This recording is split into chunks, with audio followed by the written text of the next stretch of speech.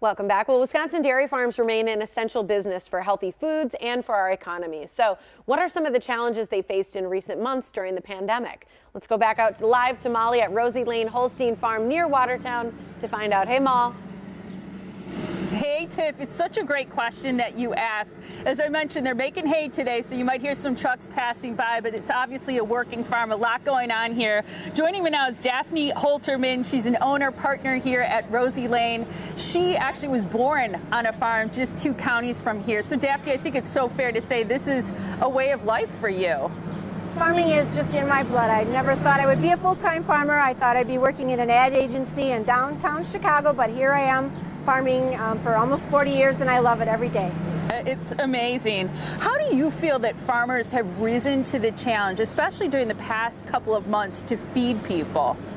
We're in challenging times, and I think farmers have been right on the front lines of answering the call of providing nutrition to families and children that really need it. So they haven't asked, well, should I do something or what can I do? They just go and do it. So I've seen so many creative ways of farmers coming together with their dairy processors, taking cheese, milk, butter, whatever it is, and getting it to families that need it. So they've been there, and right now we're just right on the front lines. How is cheese made? I think a lot of people are interested in the process of it. Well, the milk leaves our farm every day in a semi-tanker. It's unloaded at a cheese plant not far from here, and we make lots of cheese from it, and it can be made into many different kinds of cheese. And I'm not a cheese expert. They have cheesemakers that have to go to school and be licensed to produce cheese in Wisconsin, and then it's packaged and sent all around the country. So dairy foods are part of a balanced diet. Nutritionists say that all the time. How is it that you, as farmers, as owners and operators here, encourage people to eat more dairy products? Well, of course we want people to eat more cheese, drink more milk, more yogurt. There are so many choices of dairy foods out there today. They're all very nutritious, very delicious. So Lloyd was talking about the coffee yogurt. I love key lime yogurt. There's all kinds of milk products. I drink a lot more kefir. There's all different kinds of milks and flavors. So you just have to try something new. So I would challenge all of your listeners and viewers to try new dairy food each week. And that's a great way to support Wisconsin dairy farmers and try new foods all the time. It's just good for you and make new recipes. So there's lots of good things. Yeah, delicious too. I'm glad you mentioned the fermented foods. I think that's so much more popular now. And one of the things I didn't realize until today, and I knew you were making hay, that hay is actually fermented. Lloyd was saying that it's made up of about 4 different ingredients. So he said he called it a casserole. It's like a hay casserole. Right, we feed TMR ration, we call it, to our cows, and even the calves get that kind of feed as well, except for when they're very young and babies. So we love to have the right kind of food for the cows. It's nutrition that's balanced just like a super athlete, so they can produce the most milk that's very delicious and nutritious for customers. I can't get over the entire process here. So I know all the cows behind us are pregnant. They're going to be giving birth in the next 60 days. But they're moved to different places where they take a shower, for example. And then once a calf is born, that goes somewhere else so that it can be cared for. But you do a lot to interact with the cows so that they have a certain temperament and that they're used to being around people, right?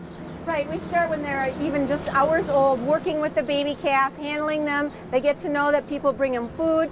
We're very comfortable when working with our animals. Our people are trained, and we want to have just calm, quiet movements around the cows and work with the cow and help them lead the way, and we just kind of follow, make sure they go where they're supposed to go.